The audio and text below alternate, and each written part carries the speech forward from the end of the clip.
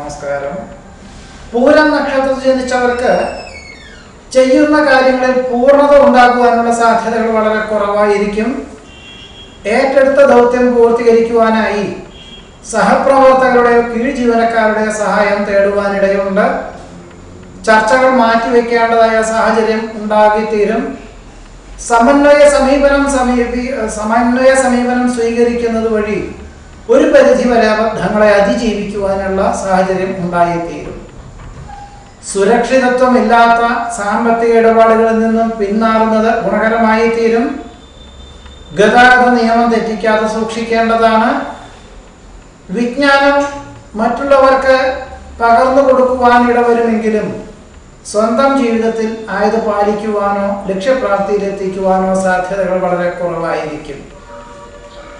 അനുചിത പ്രവൃത്തികളിൽ നിന്നും പിന്മാറുന്നത് ഗുണകരമായി തീരും. കക്ഷി രാഷ്ട്രീയ പ്രവർത്തനങ്ങൾ ഉപേക്ഷിക്കുന്നത് വഴി മാതാപിതാക്കളിൽ നിന്നും അനുമോദനങ്ങൾ കേൾക്കുവാനിടയുണ്ട്. ഔദ്യോഗിക ചുമതലകൾ വർദ്ധിക്കുവാനിടയുണ്ട്. വ്യാപാരത്തിൽ മാന്ദ്യം അനുഭവപ്പെടും. നിസ്സാര കാര്യങ്ങൾക്ക് പോലും അഹോരാത്രം പ്രവർത്തനം വേണ്ടി വരുവാനും സാധ്യത കാണുന്നു. പൂരം നക്ഷത്രത്തിൽ ജനിച്ചവരുടെ ഈ ആഴ്ചയിലെ ഫലങ്ങളാണ് പറഞ്ഞത്. നമസ്കാരം.